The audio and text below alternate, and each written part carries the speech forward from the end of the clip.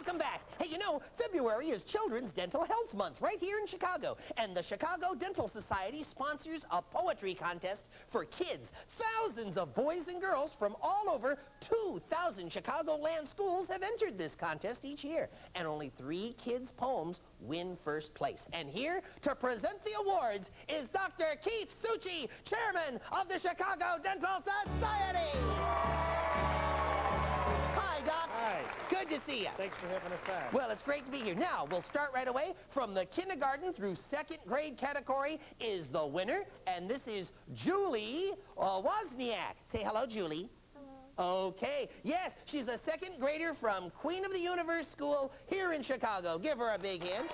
I believe you've got a check to present to her. Yes, we have a check in the amount of $200 for Wow. for winning the kindergarten through 2nd grade. Well, that's great. That's for you. And in the grades 3 through 5 category, we have winner... I'm sorry. I'll turn that on, too. Hello. Got to turn this on. Say hello, Doc.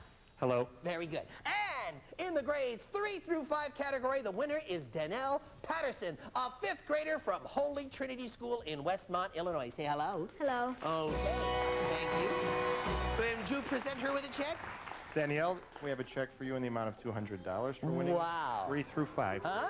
And in grades 6 through 8, the category winner is Remy Love, an 8th grader from the Beasley Academic Center in Chicago. Say hello. Hello. And you have a check to award to her? Also for $200 for All right. Well, we had 3 great young poets here who entered this year's competition. It's called Let Your Smile Show Your Style. They each wrote a great poem. Let's have a big round of applause for our 3 winners. Thank you.